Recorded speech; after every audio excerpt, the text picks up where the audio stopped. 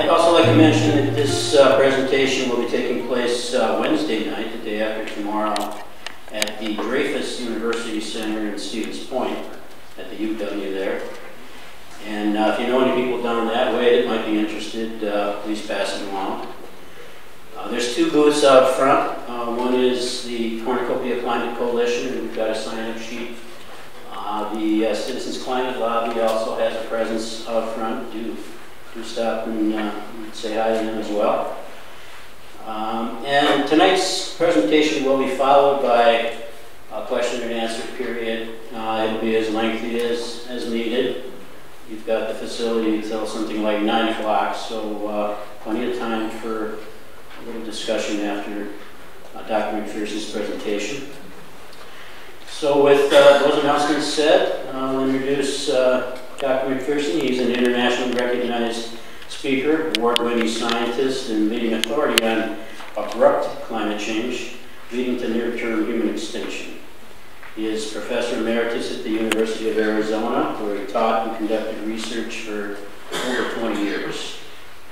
And so without further delay, I'll go ahead and introduce Professor McPherson.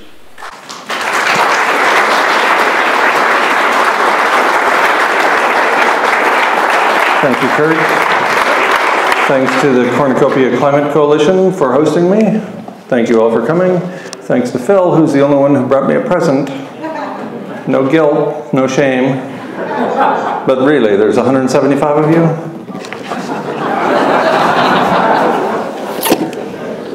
I don't yet know whether it's explosives. Maybe I shouldn't say thank you.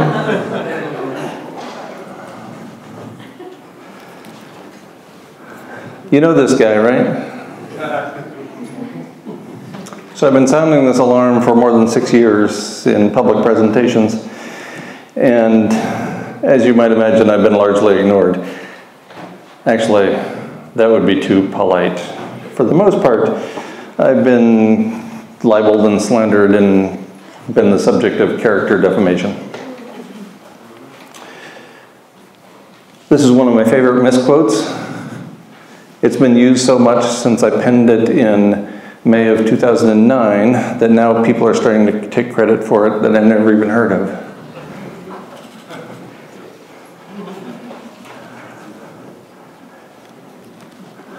The character defamation began early. In fact, towards the end of my career at the University of Arizona, when my dean and department head both libeled me. That wasn't very polite.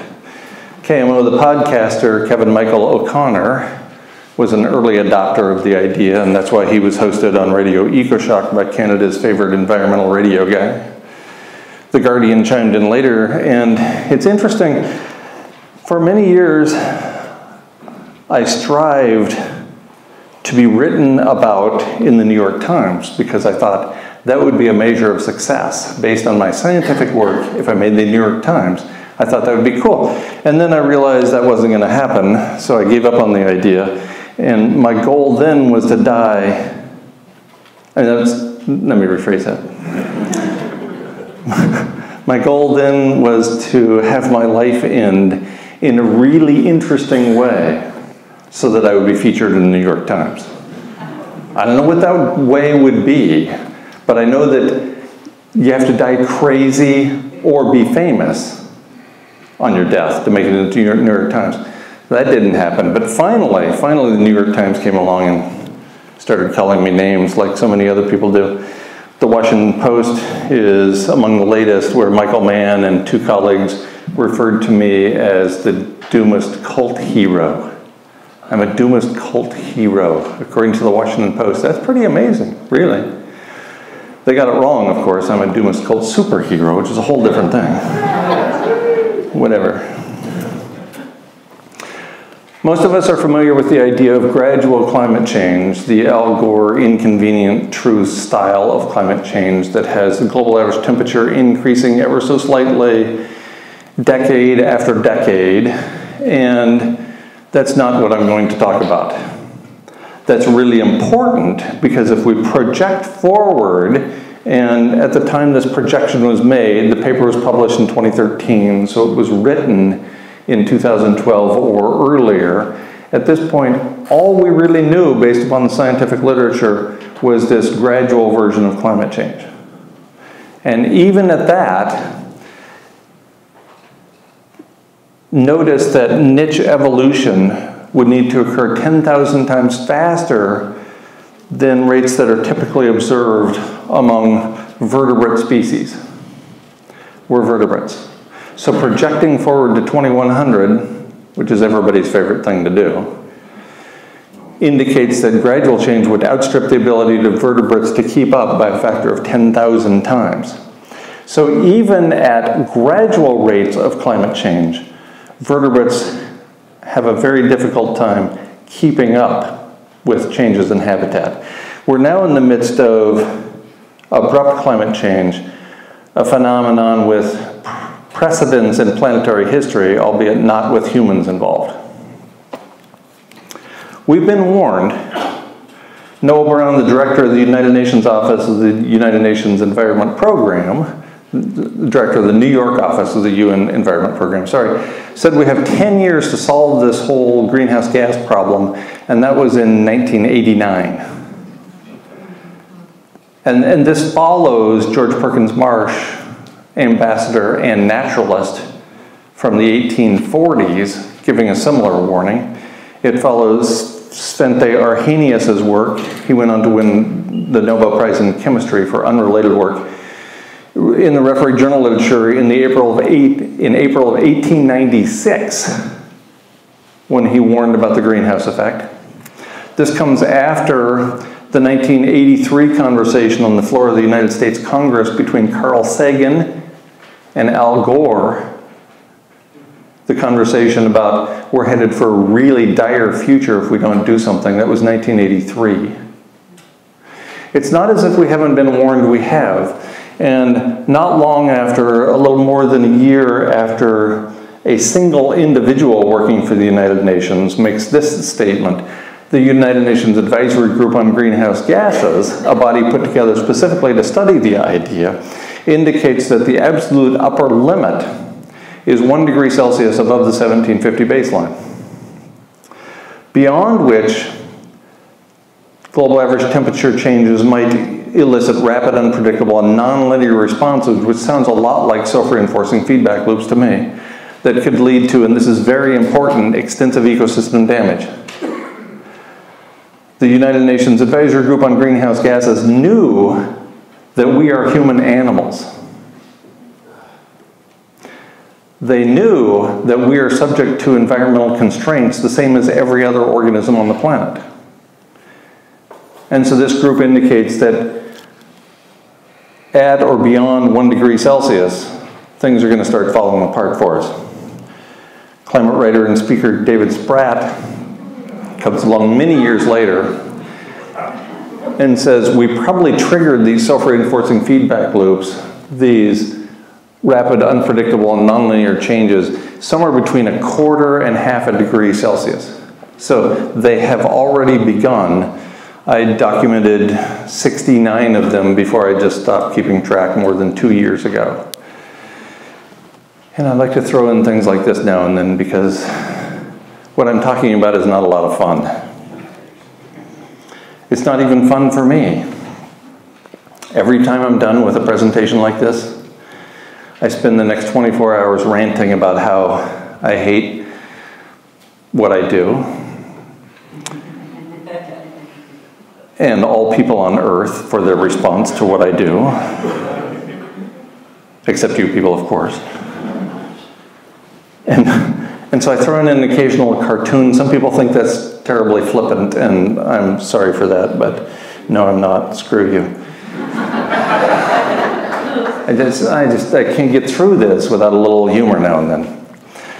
The United Nations Advisory Group on Greenhouse Gases knew about habitat. You can tell when they include the phrase extensive ecosystem damage that they know that we're human animals. What is habitat? Habitat, according to my buddies Merriam and Webster, is the place or environment where a plant or animal normally lives and grows. I'm a conservation biologist. The 3 pillars of conservation biology are speciation, when and with what predecessors a new species comes into existence. Homo sapiens, that's us, came into existence with a handful of other Homo species that had already gone extinct as of a couple 100,000 years ago. Extinction, when the last individual of a species disappears or dies. So those are two of the three pillars. And perhaps most importantly, habitat. I'm using the simple definition. There are entire courses taught at the university level about what habitat is, but this is going to do for now. I use a couple of examples, a couple of counter examples actually. Human beings can live for a time on the International Space Station, in nuclear submarines, at McMurdo Station in Antarctica, and none of these is habitat. None of these locations, none of these places represent locations where humans normally live and grow. We can survive there, but only because everything we need to survive in those locations is brought in. We can survive on the International Space Station, but only because we have Earth. Only because we have the ability to grow food here and take it to the International Space Station. And Tang isn't that great anyway, by the way.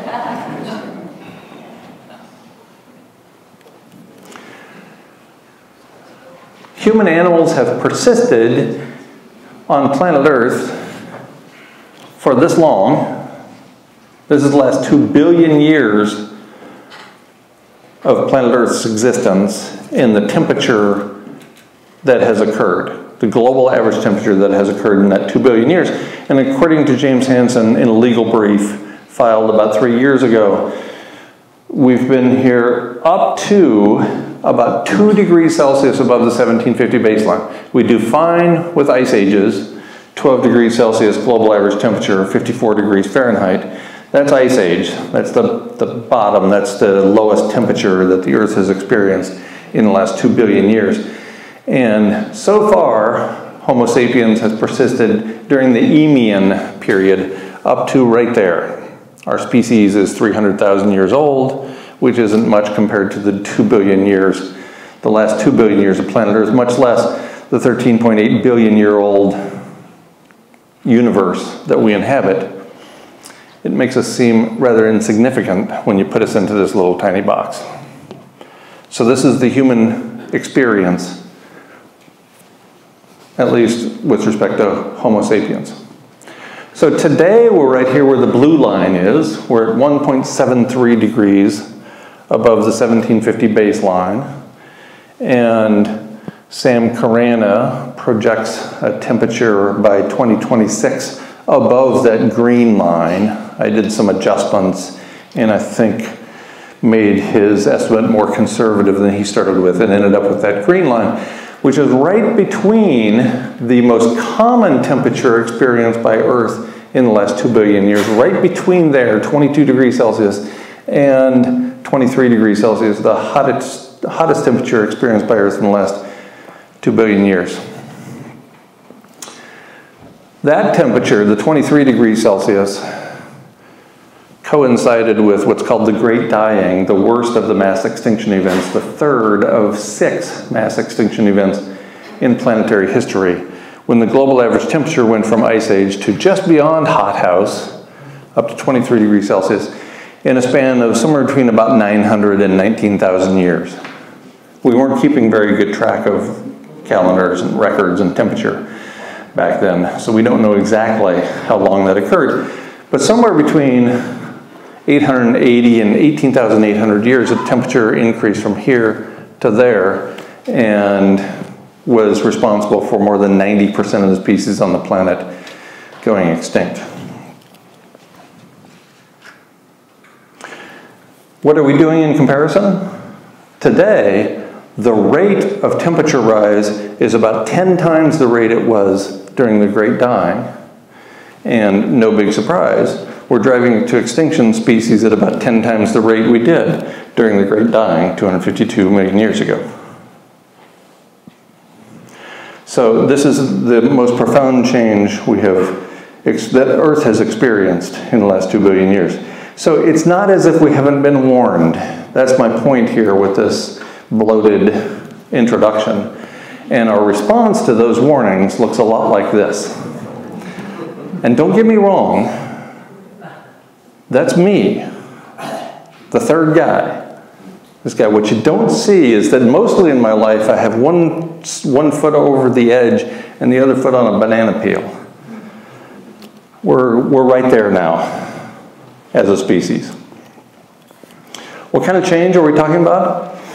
The Paleocene, Eocene thermal maximum, when the global average temperature of the planet increased 5 degrees in 13 years, 5 degrees Celsius in 13 years, looks like this. And when we look back at the paleoclimatological records, that's about as fast as it gets. That's a very, very rapid change. It's not quite as fast as the increase in temperature coming out of the last ice age, termination of the last glacial age, and it's nowhere nearly as fast as what we've been doing since the beginning of the Industrial Revolution up till 2016. Since 2016, this number has steepened a little bit. The closest thing we're doing now is an asteroid impact. That's the closest comparison we can make to the planetary heating since the beginning of the Industrial Revolution. We're really that good. We're the asteroid. We're also the dinosaurs. We get to play a whole bunch of roles in this whole thing. I want to talk about a couple of paradoxes. First, there's the paradox that civilization is a heat engine driving us to extinction, and if we terminate civilization, if we turn off the heat engine that is civilization, we heat up the planet even faster. So you think this is impressive. You ain't seen nothing compared to what happens when we turn off the switch of civilization. I'll talk about that in more detail shortly. The second paradox is that geoengineering must be employed according to more than 80% of the scenarios employed by the IPCC, the Intergovernmental Panel on Climate Change, in their latest assessment. Geoengineering must be used. Pure and simple, we're beyond the point at which we can fix this by changing light bulbs and switching to electric cars. We can't paint the roofs of school buses white. We can't paint the buildings white. We're too far down this road. We must geoengineer the planet, which of course won't work. That's the paradox. And in fact, well, I'll go into each of these paradoxes in a little bit more detail. Only collapse of civilization prevents warming with climate change. This according to the work of Tim Garrett, a very brave man, now the department head of the Atmospheric Sciences Department at the University of Utah. But he was an associate professor when his first paper was written in 2007, submitted to 10 different journals, turned down by all of them, finally accepted by the prestigious journal Climatic Change. I think primarily because the editor of that journal was on his deathbed, Stephen Schneider. Stephen Schneider, a very brave man, looked at the reviews that came back on that first paper, pointing out that civilization itself is a heat engine no matter how it's powered. Civilization itself is a heat engine. So Stephen Schneider looks at the evidence, looks at the reviews, says, yeah, there's no counter arguments. Civilization is a heat engine. There's been at least 2 papers subsequently that support this view. But the paper was published in November 2009 online. Immediately there was an outcry from academic scientists because you're telling me civilization is bad? But I work at a university. I'm among the most civilized people on the planet. You can't tell me this is bad. I like wine. I like cheese. I like tea for breakfast in the morning. You can't tell me this is bad. So the paper was pulled from publication and finally printed in February 2011, only with 2 other papers written by 2 research groups pointing out that they disagreed with Garrett's conclusions. The evidence was never questioned. The evidence is unimpeachable. civilization is a heat engine based on the laws of thermodynamics. They are not, I repeat, not the strong suggestions of thermodynamics. They are the laws of thermodynamics. Nobody has ever taken issue with this idea. Garrett has subsequently published at least 2 other papers further supporting this idea. So only the collapse of civilization prevents runaway climate change. And now for the bad news, collapse of civilization causes the temperature to rise even faster. What? How can that be? We know about greenhouse gases. We know that industrial activity puts greenhouse gases into the atmosphere, such as carbon dioxide and water vapor and chlorofluorocarbons and methane, some 40 others.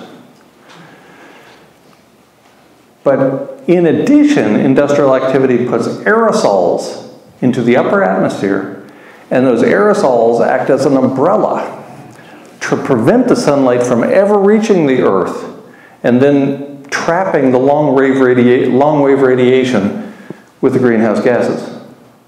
So even before the light strikes the Earth, it is blocked by what's sometimes called the aerosol masking effect. These aerosols are produced primarily by burning coal. You burn coal, especially the bad coal. You know, we have something called clean coal now. What an oxymoron. If it's unclean coal, which it almost all is, then it's high in sulfur. The lower the sulfur content, the cleaner it is. So the unclean coal, which is most of it, has sulfur. When you burn it, it produces sulfates, and these sulfates are the primary aerosols that are blocking incoming radiation. And whereas the initial paper on the topic in December 2011 by James Hansen and colleagues indicates a global average temperature rise of 1.2 plus minus 0.2 C when we get rid of the aerosol masking effect, a later paper indicates that temperature will increase 1 degree C with as little as a 35% reduction in industrial activity. Well, pragmatically, we can divide up industrial activity on this planet into 3 big boxes. It's pretty close to Europe, the United States, and China, each accounting for approximately 30%, 25 to 30% of the industrial activity. So we get rid of any one of those, and we're talking about a profound rise in temperature in about 6 weeks' time. 6 weeks. 6 weeks, think about that.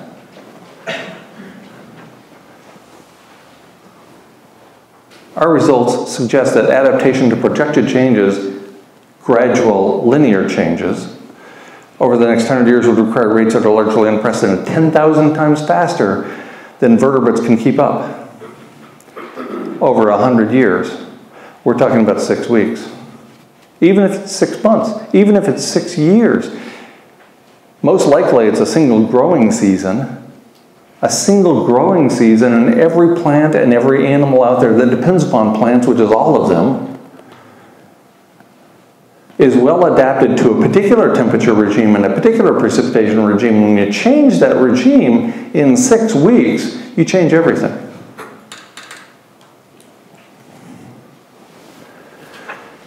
That's the kind of change that comes with, for example, the collapse of 2016, Tom Hartman wrote about in his eponymous book, which didn't come in 2016. I think Tom Hartman is not wrong. I think he's ahead of his time with this topic, as he is with so many others.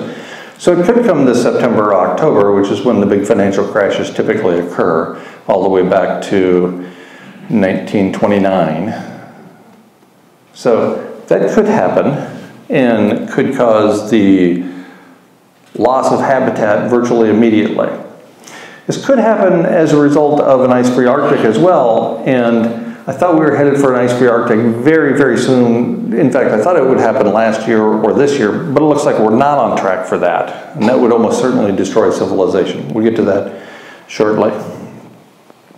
It isn't Tom Hartman alone who is making these observations. It was the Pentagon in 2017 indicating that the American financial system hovers on the brink. And this paper from New Scientist, this issue of New Scientist titled The Collapse of Civilization, it's more precarious than we realize, came out the first week of April 2008. Most of us here know what happened in fall of 2008, the global financial crisis. So it certainly is more precarious than we realized. And then we realized it 6 months later. The whole house of cards teeters on the brink. So there's the first paradox.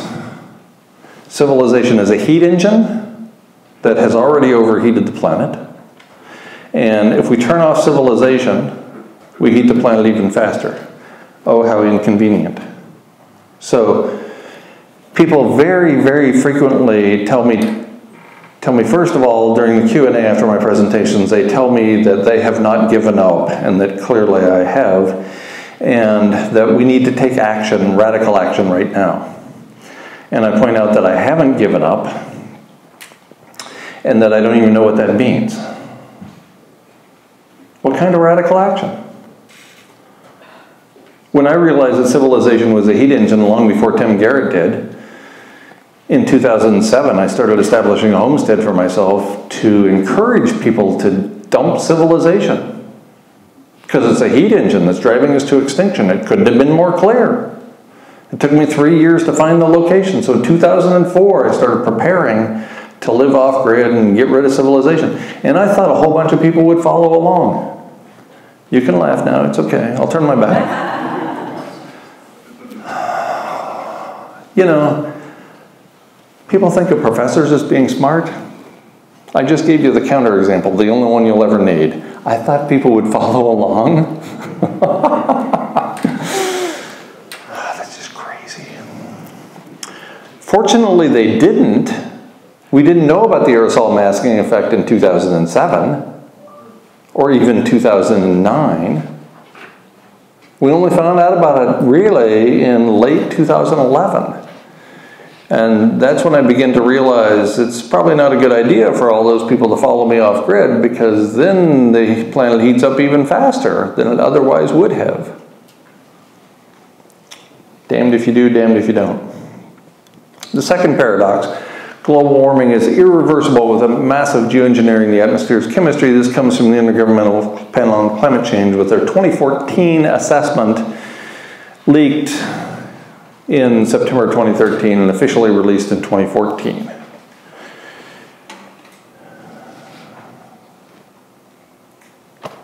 As pointed out first by Truthout and later by more prestigious bodies, this is fantasy technology. There is no known means to massively geoengineer the atmosphere's chemistry. We don't know how to sequester carbon from the atmosphere at a large enough scale to make a difference. It's absolutely necessary, and it can't be done. It's not just Truthout. Ultimately, it's the United States National Academy of Sciences, a fairly prestigious organization, by the way, and also a European body of similar stature, both of them in 2015.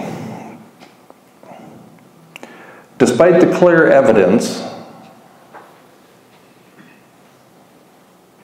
and both of these bodies collated an enormous amount of evidence from the referred journal literature. Despite that evidence, even James Hansen and colleagues conclude in 2017 that there is a requirement of negative CO2 emissions. We have to do it. It's impossible, we know, we got that. It's impossible, it can't be done, but we have to do it anyway. Doing the impossible is hard. I frequently understate my conclusions. I think actually this is downright unfair of Hansen and colleagues to call this the young people's burden. James Hansen's generation and mine were the worst in the history of the planet. I'm perfectly willing to shoulder that burden myself. It is not the young people's burden. You can't tell a 20-year-old, you cannot tell 20-year-olds that they need to fix the problem that we created. That's unfair. Requirement for negative CO2 emissions? Requirement? James Hansen says you need to fix this. This is a real mess. He wrote a book published in 2007 called Storms of My Grandchildren, and now he's telling his grandchildren, you got to fix this or I might die young. There's two paradoxes. That's not bad enough. We're in the midst of the sixth mass extinction on planet Earth. Gerardo Ceballos et al., conservation biologists, by the way, each of them, reported in 2015, more than a decade after several conservation biologists had written books pointing out that we're in the midst of the sixth mass extinction, finally the referee journal literature catches up in 2015 and says, sure enough, we're entering the sixth mass extinction.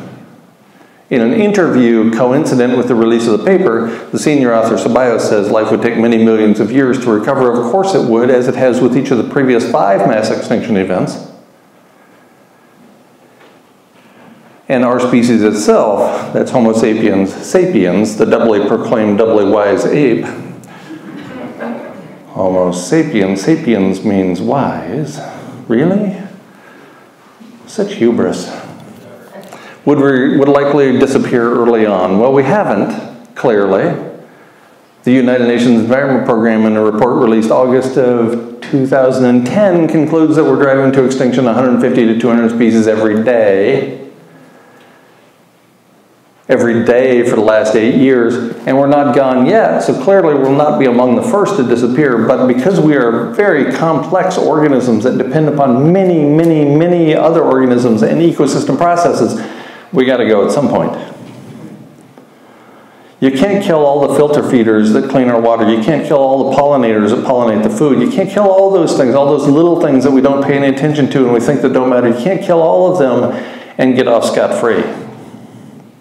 It's not going to happen. 2 years later, Ceballos, again the senior author, this time with a different mix of co-authors, describes the fact that we're in the midst of the sixth mass extinction. It's an ongoing sixth mass extinction. I love the first 2 words of the title, biological annihilation. Bear in mind, folks, that the Proceedings of the National Academy of Sciences of the United States is among the most conservative scientific publications and among the most prestigious you can find. They do not, this is not the National Enquirer, and they're using the term biological annihilation. This is shocking. I've been writing referee journal papers for a long time. I have dozens of them to my credit. You don't get away with language like this. No journal uses the term biological annihilation. Let's back this up a little bit and see the kind of title that we usually observe in the referee journal literature. It's not even readable. It's not even comprehensible. I don't even know what the hell it means. Accelerated modern human-induced species losses? The fuck is that? And then, 24 months later, biological annihilation, you're all gonna die. This I understand. Seriousness. Classic scientific terminology. Biological annihilation. Yeah, that's serious. Just like you wear shoes that are 4 sizes too small and you say, yeah, they're a little tight.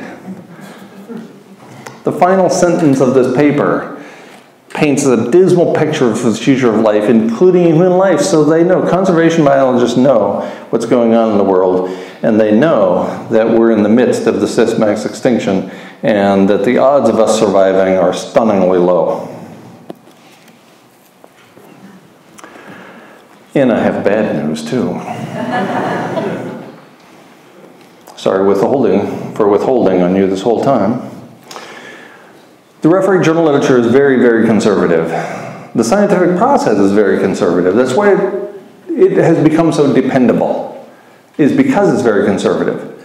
You don't get from point A to point B without jumping through a million different hoops and convincing some really skeptical people based on evidence that point A to point B makes some sense. This is a conservative process conducted by conservative people. The most conservative of the refereed journal literature sources are the annual reviews. There are a few dozen of these. One of them is the Annual Review of Earth and Planetary Sciences, and in a 2012 paper called The Future of Arctic Ice, Maslowski and colleagues, 3 of the 4 employed at the time by the U.S. Naval Postgraduate College. Not exactly a bunch of liberal left-wing hippies, by the way. Concluded that one can project that we will have an ice-free Arctic, what they call nearly ice-free Arctic Ocean, 2016, plus or minus 3 years. This little graphic here changes and shows the amount of ice volume in the Arctic Ocean from 1979, when satellite records began, through 2018, through approximately today. And so this thing moves every year as the year changes, as it goes up over time, and ends up in 2018 somewhere down here. And I thought that we were headed for an ice-free Arctic this year. I thought that last year as well. Last year, we ended up at the annual minimum. It occurred about 10 days earlier than normal, about September 10th, instead of coincident with the vernal equinox in the northern hemisphere. And this year, based on the early part of the melt season, I'm surprised we didn't have an ice-free Arctic already. A projection from July 6th indicated that the ice would all be gone in the Arctic Ocean within 20 days, by July 26th. Well, here we are, August 13th, I think, and it didn't happen yet. And now it appears, based on a projection from the US Navy last week, I think 3 days ago, it appears that the minimum this year, approximately coincident with the vernal equinox, will be about 4 million square kilometers of ice in the Arctic. Which probably will set a new record low, breaking the record from 2012. But the nearly ice-free Arctic projected by Maslowski and colleagues is really 0 to 1 million square kilometers of Arctic ice. Not because scientists are so stupid they can't distinguish between 0 and 1 million, but because at less than 1 million square kilometers, it's hard to keep track. There's a little bit tucked in a bay here and in a cove there, and it's floating around over there. So there's basically a calibration problem with those relatively small ice flows at that point. So the scientific consensus is that an ice-free Arctic is analogous to 1 million square kilometers or less of ice in the Arctic, and it looks like we're headed, based on the latest projection I've seen, for about 4 million square kilometers. So, that said, the US Navy analysis from last week also indicates that more than 99% of the ice is less than 1 meter thick. And when satellite records began in 1979, almost all the ice was more than 3 meters thick. It was more than 3.5 meters thick. So less than 1 meter is, pardon the pun, treading on thin ice. So you see, after about 2000, it starts to dip pretty significantly, and it's up 2018 so far is about right here, and it looks like we're headed for a number of about right here based on the latest projections, which looks pretty dire, but at least it ain't 0 or even 1 million or less. That said, the Siberian Arctic shelf, where Natalia Shkova and her research team have done an enormous amount of research, is looking really, really wide open right now. And as I understand it, that's the largest continental shelf in the world. According to the president of Finland, dating back to nearly a year ago, and he said this, he's made similar statements many times over the course of the last 11 months. If we lose the Arctic, we lose the globe. That is reality. And what he means by this, if we lose the ice in the Arctic Ocean, we lose habitat for humans on planet Earth. I already talked about habitat. We are human animals. We depend upon a large number of other organisms for our survival. And the Arctic is the planetary air conditioner. If we lose the air conditioner, it gets really uncomfortably hot, too hot to grow grains at large scale, thus the civilization collapse. That leads to, because of a lack of global dimming, a more rapid rise in global average temperature. And so we have these knock-on effects, none of which are good. So, now what? I just reminded you, and took a really long time to do it, of something you've known since you were 12. Because you're all reasonably intelligent human beings. You knew you were going to die when you were 12. I discovered it when I was 11. I remember it quite clearly. My grandmother died. I knew up until that point that everybody dies, except me. But when my grandmother died, I barely even knew the woman, by the way. When she died, it occurred to me within a matter of months that the reason I was crying was not for her who I barely knew, but for me. Mortality meant me, too. I hated that idea. So how do we live with a terminal diagnosis? I think this is pretty good, or I wouldn't have put it up there on the screen. I think we're in hospice at the planetary level for our entire species. And I haven't been around a lot of people who were in hospice. So I don't have a lot of experience with this. But as nearly as I can tell, almost nobody, when they're in hospice, says things like, I should have bought more stuff. Another 7 pair of shoes, I'd have been a happy person on my death. I think that's not right. I think most people, when they're in hospice, try to fulfill the dreams they've had regarding relationships, not acquisitions, not getting their passport stamped, but coming to grips with the relationships in their lives. Maybe we should start doing that now. Maybe that would make us more joyful, more joy-filled people. I am not by any means proposing inaction. After every one of these presentations, somebody in the audience says, I'm more hopeful than you. I think we can still do things. I think we can still do things too. I think none of those things will improve the prospects for there being human beings on Earth beyond 2025 or so. But I still think there are things we should do. Things that people do when they're in hospice, for example. Start treating other people with respect and dignity. Maybe even do that for ourselves. Take seriously the serious things instead of the treadmill that we jump on every day that we call work. And I'm not suggesting that everybody walk away from their jobs, by the way.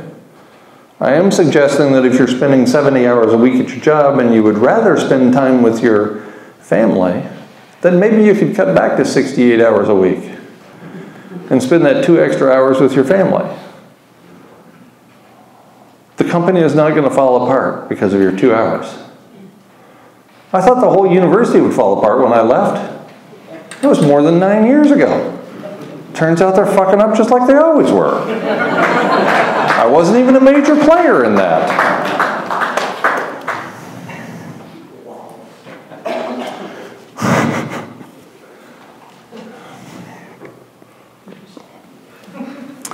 We face an existential crisis. But we always have. As individuals, we always have. And those of you, mostly you, not so much me, because I'm a little too young for it, but some people in this audience were probably taught to dive under their desk during the Cold War because the Soviets were going to launch a nuclear weapon and it would land on your head and all you have to do is crawl under your desk and you'll be fine.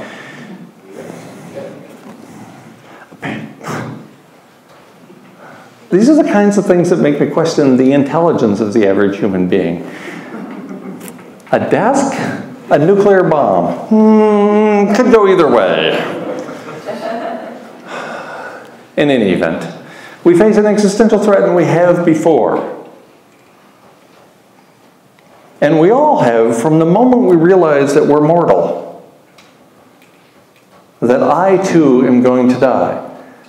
That any moment might be my last.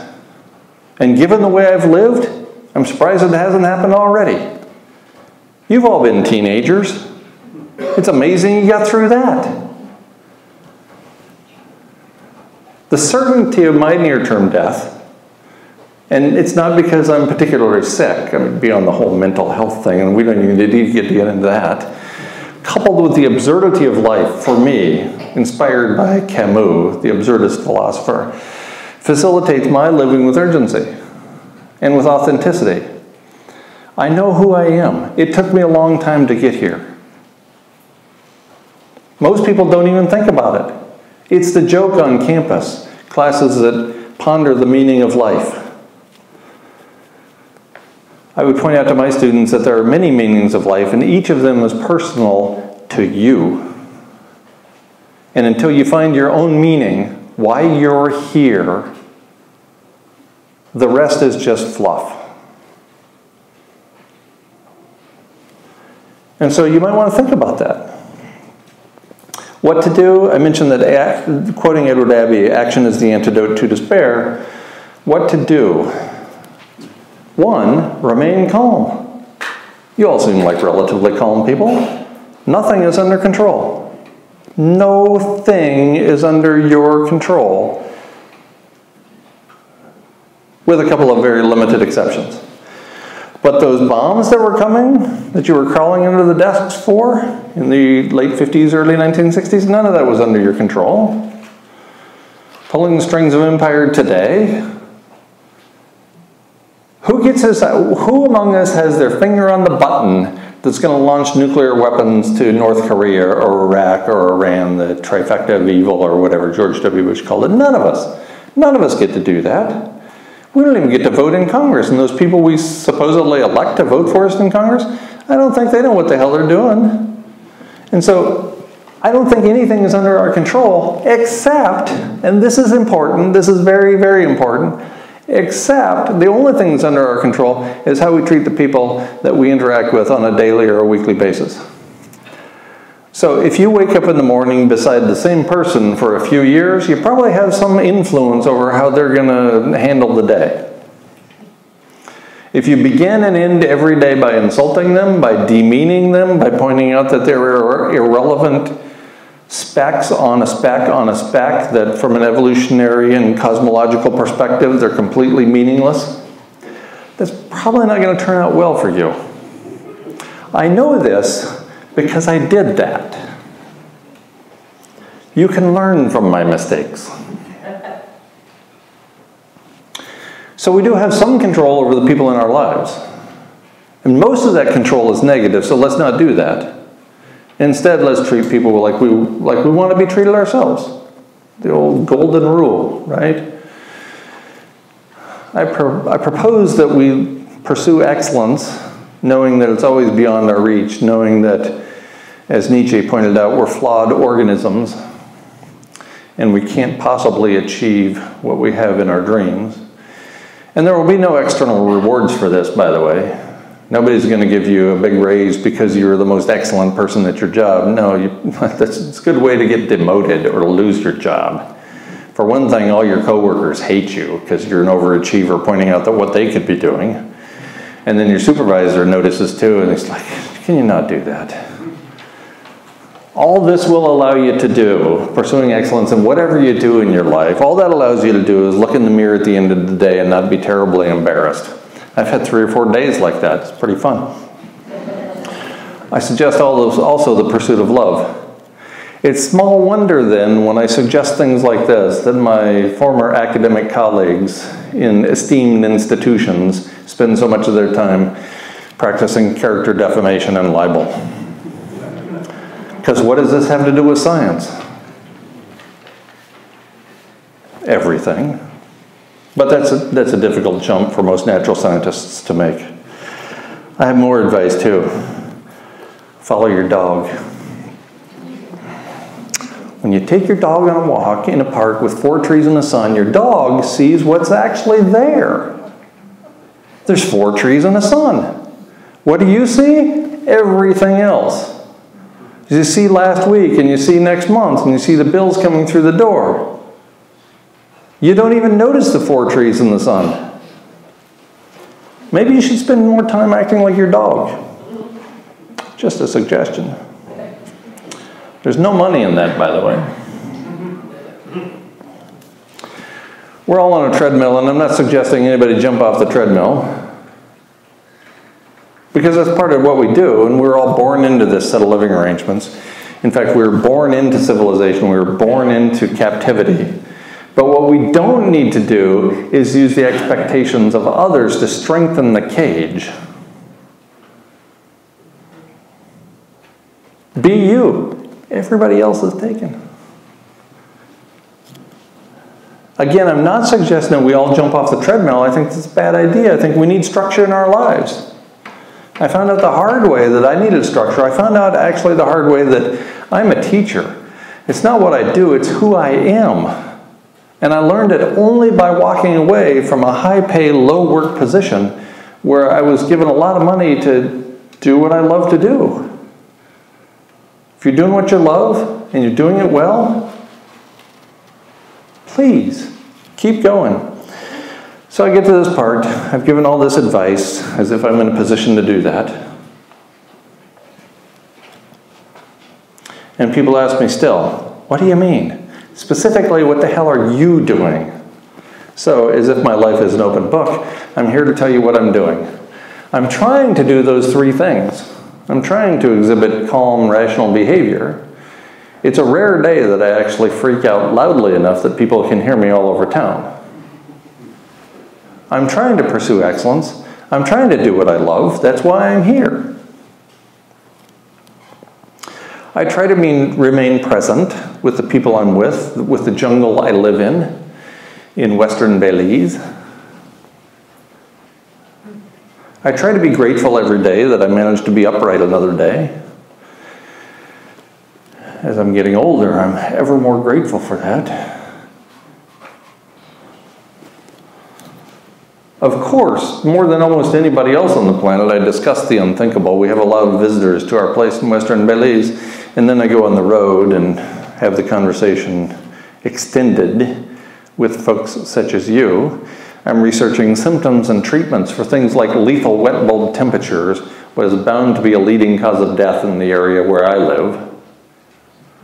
So I want to know what it looks like when the people I'm pounding nails with are starting to experience organ failure because it's too hot and too humid. So I want to know what that looks like. Even if I can't do anything about it, and I can, most of the time, at some point I may not be able to, I still want to know that it's happening. I still want to be able to reach a diagnosis so that I know what's going on, even if I can't fix it. Then we know the situation is terminal. And it's malpractice if your doctor knows that the situation is terminal and doesn't tell you. And then, of course, I contemplate my own exit on a pretty regular basis, especially based on the feedback I get from presentations like this one. The bottom line is this. I'm encouraging people to live with urgency, to pursue excellence, to do what they love and do it well, to remain calm because nothing is under control, and also to realize that you're going to die. And in no case will you take your last breath and say, yeah, that's about enough of that. Have you ever known anybody who's done that? Nobody reaches their end of life and goes, whew, glad that's over. Geez, that was a slog, wasn't it? Glad I don't have another day of that crap.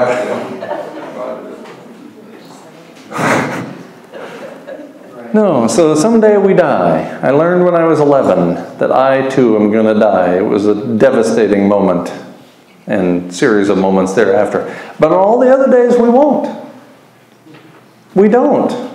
We get to live. It's really pretty astonishing. You saw how little time humans have been here on Earth. About 300,000 years. Contrast that with a 13.8 billion year old universe.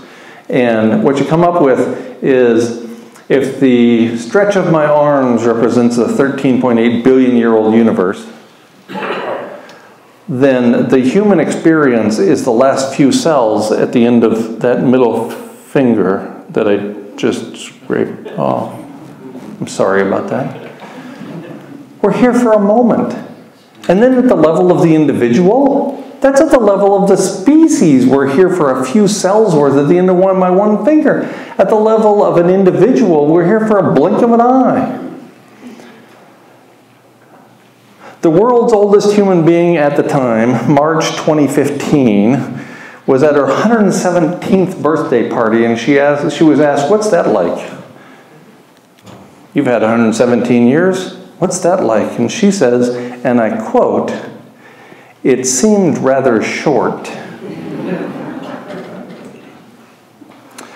I'm afraid none of us here are going to make it to 117, and it will seem rather short. To put a punctuation mark on her message, and apparently mine, she died a few weeks later. It seemed rather short. Thank you for your attention. I welcome your questions and comments, and especially answers. Thank you very much.